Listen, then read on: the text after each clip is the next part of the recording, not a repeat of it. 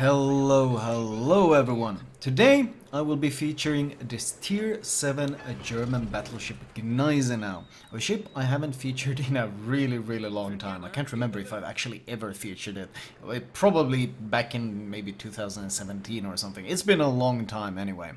It's a ship that has been largely unchanged ever since its release. It's kind of been the same ever since, and surprisingly it's still pretty damn good at its role, or at its niche. Before I start though, I want to thank you guys for all the support you guys have been giving me. I don't know what's been going on, but I've been gaining a ton of subs on YouTube, and I did request you guys follow me on Twitch, but a really surprising amount of people have taken the time to drop me a follow on Twitch, so I just wanted to give you a huge shout out. Thank you very much for all your support. It helps me a lot, and of course, if we do reach that 100k goal by Christmas, then we'll be able to have a really ridiculous giveaway. So thank you guys for taking the time to follow me on Twitch, and of course, the subscribing is always good, because ultimately I do want to reach 100k on YouTube as well. Regardless, moving on. The first impression you probably get from these guns is, well, the dispersion doesn't really seem that good. In fact, you only have 6 of the guns, and the dispersion is kinda iffy. And that's always been one of the downsides of the Gneisenau. You only have 6 guns, and you don't have a whole lot of dispersion to compensate for it. You don't have a whole lot of reload to compensate for it either. So, you're reloading pretty slow, but on the other hand, the penetration on these guns is actually really good. This is in fact the same 380mm 15-inch guns that you can find on the higher tier German BBs like the Bismarck or the Tirpitz. They are exactly the same guns, so you actually have really good basic gun performance, meaning your penetration values are really good. They're not quite as good as like the likes of Nagato and Colorado with the bigger caliber guns, but it's far better than what the Brits have. Far better than the Royal Navy's Nelson, for example. So, in terms of penetration and shell velocity, these guns are really good. The issue is, of course, well, getting the guns to go where you're pointing. Another benefit that the Gneisenau has is it has an excellent armor scheme. You can basically rush nose in, and even though you can maybe pen the upper parts of your nose, in general your armor protection is very strong, and this allows you to push into situations that other battleships might struggle to do. More importantly, you have a German turtleback, which makes you practically impossible to citadel. Well, at long range it's possible, but close range it really isn't going to happen by any ship, basically. So obviously, having these hard-hitting but inaccurate guns and having this incredible armor is all signaling one special thing. And that is brawling. This Kirov is kind of napping. I'm not sure what he's doing. Does he think I'm not gonna shoot him? He's just snoozing in front of me. And for once, the guns actually go where I point. And now he wakes up and starts shooting back, but I've broken his engine. And by the time he realizes that he needs a damage con and start moving, I assume it's going to be too late. And another thing there is, of course, the torpedoes. Now, you might see me switch to the torpedoes a lot as I play the ship, even though the range on the damage guns, and he's going to start moving, but as I mentioned, he's not really doing this in time, and that was basically a free kill. Worst of all, that was our first kill, though. We've already lost 3 ships, and I only just clawed 1 back.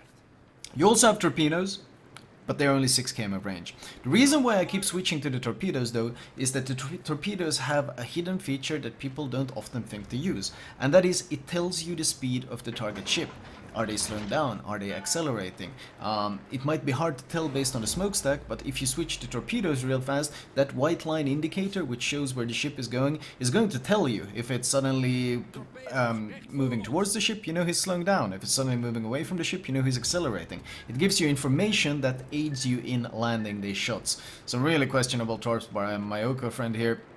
But more importantly, this combination of hard-hitting guns, turtleback armor, torpedoes, and just this durability, not to mention it has pretty good secondaries as well, means that this thing is obviously a brawler.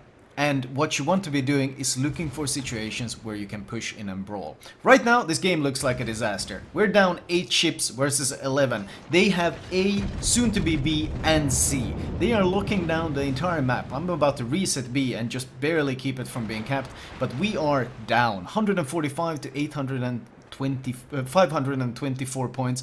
They are pushing up all our sides. We are in trouble. But I found an opening to do what the Gneisenau does best, and that is the enemy team, they have pushed very aggressively. More importantly, I have seen the DDs on the minimap.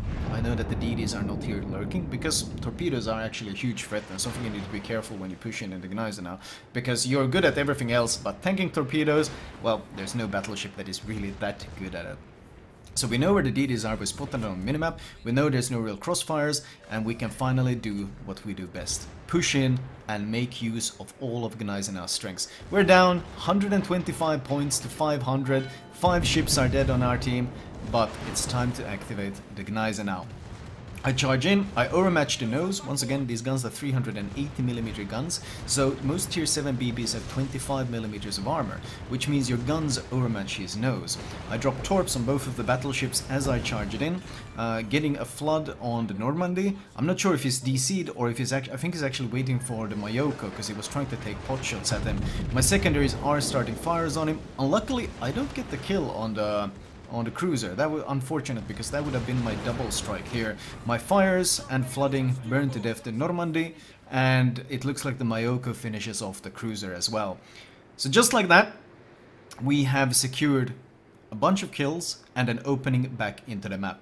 My team is still very constrained in their spawn, but I have found an opening to push through, and we're absolutely going to use it. Another thing that I didn't mention with the ship, though, is that the Gneisenau is actually stupidly fast. When I say stupidly fast, I mean 32 knots of speed. It's in fact the fastest battleship in the entire German battleship tree. If you slot a speed flag on it, you're as fast as the Iva. From this point on, all the German battleships are going to be slower. So obviously this huge speed, especially at tier 7, and this tankiness and these torpedoes means that if you find a good time to push in, it's very, very hard to stop the Gneisenau, and it's very hard to deal with it as well. In fact, we managed to avoid by angling against the incoming shells, especially the Duke of York AP. We bounced most of it, and we managed to ignore basically all the damage because of that. Angling in towards the torpedoes, of course, using my focus fire, what is it called, sector reinforcement, to shoot down the planes, and making sure that he doesn't get any resets in. It's very important to me to dodge all those torps so that I can get the cap, because having this cap means that we're generating points from somewhere else, which gives me more maneuverability, more flexibility, more freedom on the map. I don't have to babysit to make sure that we don't run out of points. Having this cap means we have some sort of points sticking out. So even if all the rest of my teammates die at this point, this cap here will generate points and keep us in the game. Zara, I'm trying to finish him off, get this kill, because at this point, we already have 3 kills. We would have had 4 if we'd just gotten the cruiser, so this would already basically have been a Kraken and a double strike. Make sure I angle against the Sinop. You see how much damage the Sinop does, though. The Sinop is a huge issue. If you want to fight the Sinop, if you have to fight the Sinop in the Gneisenau, you need to rush him down. The Bliska, I'm looking at a torpedo indicator. In fact, it looks like he's stationary. I think he's gotten stuck on the island. Now, I could technically waste time and go hunt him or deal with him or whatever and maybe get an additional kill, but honestly, I don't think we have time for that. And it looks like I have a Mayoko behind me that's pushing towards the Bliska, so I'm just gonna leave that problem for him. He can go and deal with the DD. I am gonna use Gneisenau speed for something else entirely, and that's to go hunt down the carrier, because the carrier has been spotted and he's nose in towards the location I'm going, and I've been seeing him launch his squads. You can see him, he's even got a fighter plane up. It just briefly showed on the minimap. If you didn't notice it, you can go back for a second, and that fighter plane always rotates around the carrier, so that tells me the carrier is in fact still stuck behind that island, and that's all the information I needed. That brief glimpse on the minimap was all the information I needed. It's time to go. I keep my guns pointed to make sure the Bliska isn't trying some sneakiness, trying to rush and YOLO me, but it appears he has no plans to do so. He was in fact stuck, so we are going to turn our guns and go for the Ranger. Another thing worth noting is that there is in fact a battle going on at the A capture point between the Mayoko and the Sinop.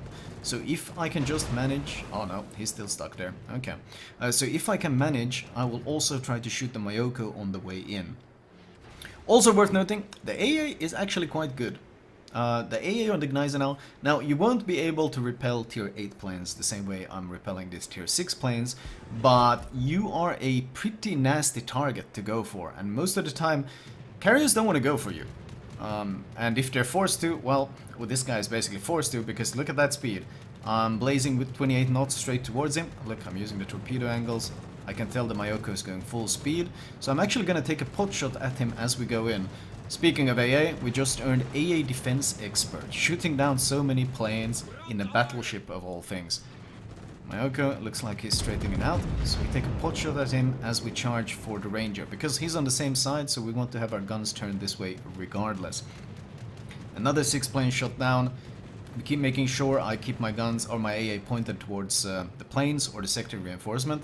I catch a Citadel on that Mayoko, so he's going to be very, very low because of that pot shot, a high caliber, and I know that this Ranger, even if he tries to reverse, he has no way of getting out of this situation. It looks like the torpedo planes are still going to try to come in for a drop, but there is no way he's going to pull it off. And this Ranger is in huge trouble. You don't outrun a Gneisenau, especially not if you're stuck nose in. There was actually a bit of a bump in the island that blocked my shells, but at this point it doesn't really matter. He's toast, and, well, he's trying to do some desperation moves, but there's nothing he can do about it. Worth noting here that I could have actually loaded HE. If I had loaded HE, I would have Citadel this Ranger more consistently. His Citadel is located under the smokestacks, which on the Ranger is actually at the back of the ship. You see where I'm pointing? That's where his Citadel is. But I'm simply over-penetrating him. With HE, I would probably have had an easier time just Citadeling him. But regardless, my torpedoes finish the job. A devastating strike, and we get our Kraken. Sadly, we could have gotten it a bit sooner, but hey, we're not going to complain about getting a Kraken and clawing this game back from the brink of, well, defeat. We use our torpedo. You see how the torpedo, the white line, moved towards him? That tells me he's actually actively slowing down. You can see that? That's how it looks. He's actively slowing down. So I use my aim to shoot very close to him. Unfortunately, the dispersion lands right next to his nose, and we don't get the kill. Still though, I don't think he's got any chance of getting out of this situation. We're gonna switch to torpedoes again. You see the white line is moving away. We know he's accelerating. He's building up to full speed. So we're gonna take a significant lead this time. And this time he has no chance of dodging, because I only really need an over-penetration. But in classic World of Warships fashion, when all you need is a couple of overpens, the game gives you a Citadel, as always. That is the 6th kill, half the enemy team dead. And at this point, it's looking very slim that the enemy team will come away with the victory from this one. The concealment on the ship is pretty decent, 13.7. It used to be better before they of course nerfed Concealment Expert. I still like building concealment though, even though it might not be on the smaller maps, it might not be quite as effective. Having the concealment build when you're up tiered is honestly quite nice, because when you're facing tier 9s and you got things like Musashis taking pot shots at you across the map, it doesn't matter if you're fast, you are still a large battleship with an 830 meter turning circle and honestly a pretty garbage rudder shift. If they want to take shots at you, they will not have too many issues hitting you. So I like building Concealment Expert. You noted, of course, because of all the HE spam that I was under and the carrier harassment, I also like building tank. I don't build for secondaries on the Gneisenau. I like using the main guns to do the talking. The main guns and the torpedoes. And most of the time, if you're trying to push in, they will put pressure on you. And surviving that pressure is important for the Gneisenau, because, well, then you can't execute your thing, which is brawling. If you build, one of the biggest issues I have with most brawling builds is that the build is based on the idea that it's super effective once you have reached the brawling situation. But as anyone who plays this game knows, most of the time the harder part in these brawling ships isn't the actual brawl. It's getting to that point with enough health intact to actually be useful. That's significantly harder than the actual brawling. And finding the opening, finding the position and surviving long enough is far more challenging. And for that reason alone, I think that tank builds are actually more useful for brawling than any sort of secondary build. They give you the survivability to get to that point in the first place. Once you're at that point, well, then the torpedoes and the turtleback and all of that will do the work for you. Dispersion, of course, really trying to deny me this Synop kill. I am taking pot shots at him, but I mentioned before, these are German guns, infamously trolly, and, well, infamously infuriating at time as well. But we are closing the distance, and at this point, because we took the cap earlier, we are about to overtake them in points. So whereas if you hadn't had the points lead, if you hadn't, for example, taken B, they would probably have a significant points lead at this point, and they could just be running away. They only need to live like 4 minutes. They could just run to the border, run to the edge of the map. But because the points are ticking in our favor, they have no choice but to turn around and take this fight.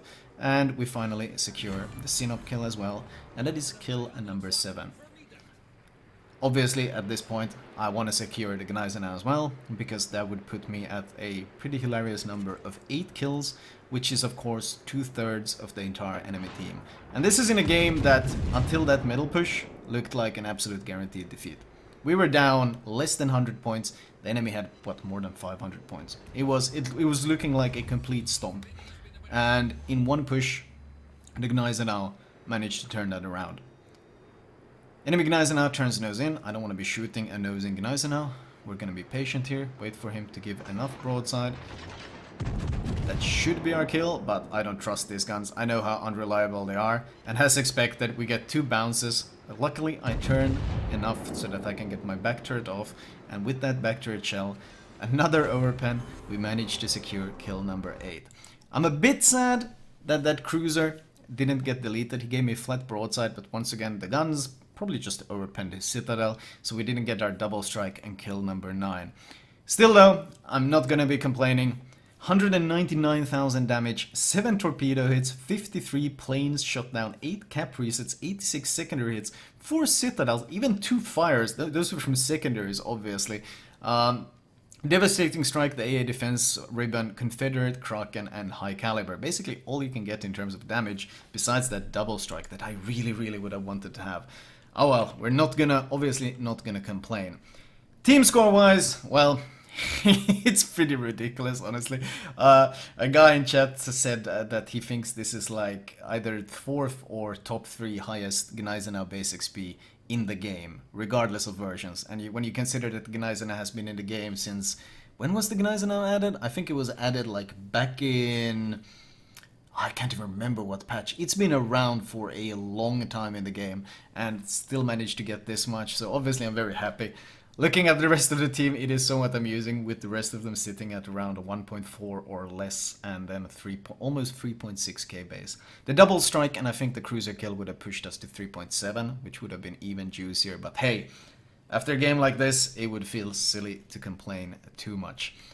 Detailed report wise, 66 shells, 122k damage, another 54k from the 7 torpedoes we landed, a bit of secondary damage as well, honestly a pretty respectable, almost 19k secondary damage. The fires did not much, flooding it didn't do much either, but even more amusing is of course almost 70,000 AA defense damage.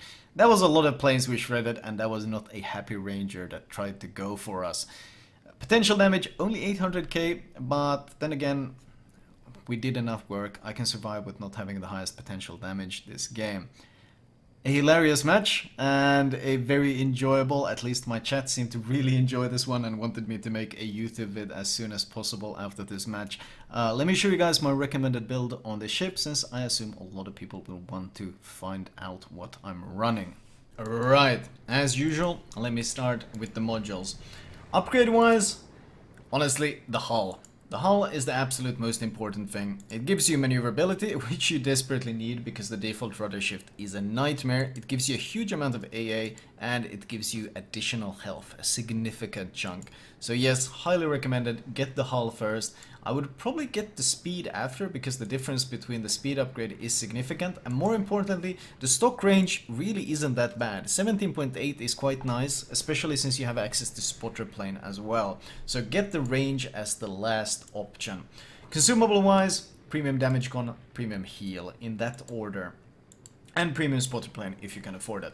I run turret survival. I think you could technically run auxiliary survival, but I'm always a bit iffy about this second turret because ultimately it can get blapped from every angle, and I hate losing turrets. I really hate losing, especially in a Gneisenau that is already so gun starved. Additional tankiness, better dispersion on the main guns. Oh Jesus, this ship needs it so badly. And it has the bonus. The aiming system mod is actually especially powerful in the Gneisenau because it also affects your torpedo tubes, traverse speed, and your secondaries. All the things are things which you really like having in brawls. And finally, additional tankiness. There is some option of running steering gears here, but in general, with all the HE spam in the game these days, I just like having the durability. Because the ship has fantastic armor, so you do end up shattering most of the HE coming your way. So because of this, the biggest issue really is burning to death, and reducing fire damage by 15% is something I quite enjoy. Of course, showing the armor off on this thing, tremendous nose. This is the part that can get overmatched, but in general the rest of the ship is just tremendously tanky, and it has that classic German turtleback, which of course means that shells might penetrate the outer layer, but then when they reach the actual citadel they bounce off the sloped citadel, and what they end up getting is a lot of penetration damage, but none of those devastating citadels, which you can obviously land on the enemy without issues. Captain perks wise, I like priority target. It lets me know when ships are torpedoing me.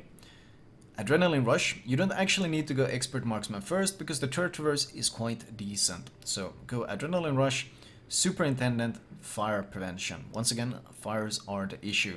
After this, I like building concealment expert. Get that expert marksman now. Get expert loader. Yes, you might have few guns and you might have secondaries, but being able to load HE on nosing ships or just DDs can be highly useful. And finally, jack of all trades for faster consumable usage. Flag wise, we go full tankiness. Oh, I've actually run out of this flag on the press account. Still though, I like running India Yankee, Juliet Yankee. Okay, reduced fire, reduced flooding, increased healing, and increased speed. As I mentioned, the speed on this thing is really impressive at 33.6, so you do want to enhance it. Also, November Foxtrot, faster consumables, AA secondaries, and of course, if you can afford it, you can run Juliet Charlie. Also, since you do end up brawling, it also opens up the opportunity for a lot of rams, so Hotel Yankee, aka the ramming flag, is actually quite viable to run on the Gneisenau. In fact, I would normally run it, but since this thing is what would take up the 8th slot. Anyway, that was my Gneisenau commentary and build. I hope you guys enjoyed it. Thank you all for your continued support, especially lately. The amount of guys that have been following me on Twitch has been insane. Thank you a lot for that. I'm really hoping I can make this huge giveaway for Christmas happen. I'm gonna keep posting vids, and I will see you guys the next time.